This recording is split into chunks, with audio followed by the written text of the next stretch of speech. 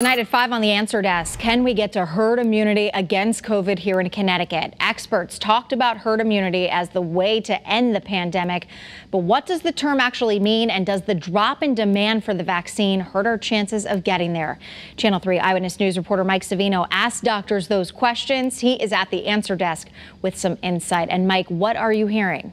Well, Aaron, there is some growing concerns that we can't get to that herd immunity. And it's not just because of the demand for the vaccine is falling. It's also because we continue to see new mutations of the virus. So when can we return to normal?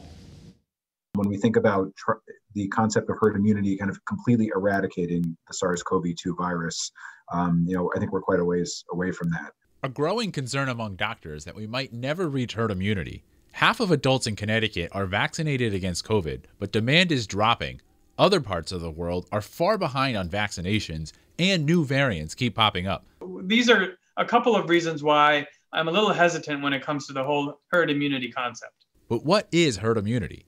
Doctors say it's when enough people are immune to a virus that spread is minimal. You protect not only yourself, but you're protecting those around you, those who may not be able to get the vaccine. Doctors don't know how many people need the COVID vaccine to reach that point, but they say we can still vaccinate enough people that it's safe to continue returning to normal. That's because many people are vaccinated and we continue to develop better treatments.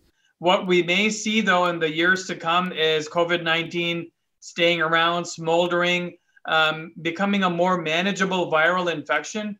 But what exactly will that normal look like?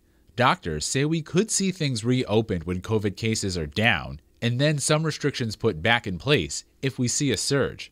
But they're doubtful mask wearing indoors in public will end anytime soon. There may be a point where we get to it indoors, but I'm not sure that we're there right now. Now, doctors are particularly worried one of the mutations recently found in India could evade the vaccine, but more studies are needed. If you have a question about something, use the Channel 3 app and loop us in. We'll start making calls and getting answers that you're looking for. Live from the Answer Desk, Mike Savino, Channel 3 Eyewitness News.